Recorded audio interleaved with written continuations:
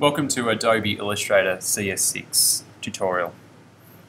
To open the application, go down to the bottom dock and simply click on Adobe Illustrator CS6. If this doesn't appear for whatever reason, you can simply go into Macintosh, Applications, and find the location of the program. Clicking back into Illustrator CS6 and opening a quick new document. This will be the interface that will appear. On the left-hand side, we have the toolbox containing all the drawing tools, selection tools, type tools, and others. Along the top is the options bar, and it will alter depending on what tool's been selected. And on the right hand side we have the palettes,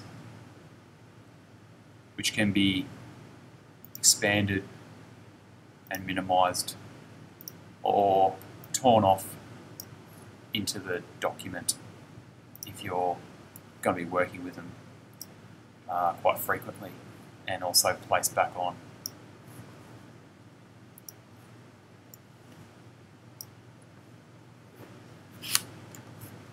For whatever reason, if all tools don't appear, they can be simply restored if you go to Window, Workspace, Essential, and that will just reboot for all tools to appear.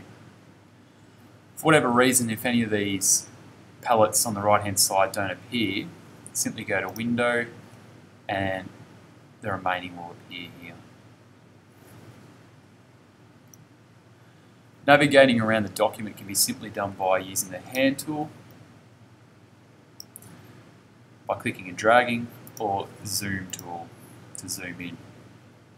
However, Adobe's made many shortcuts and you'll get used to them quite quickly, as these are two tools you'll be using very, very frequently. So simply click Command on the keyboard, plus and minus to zoom in and out, and the scroll wheel left and right, up and down to navigate around the document. Other benefits with Illustrator is its precision. So if we open View, Rulers, Show Rulers, they'll appear around the document.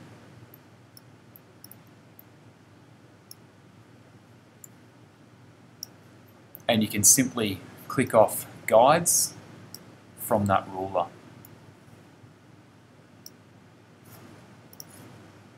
Select guides, remove guides, and they can be down to tenths of millimeters.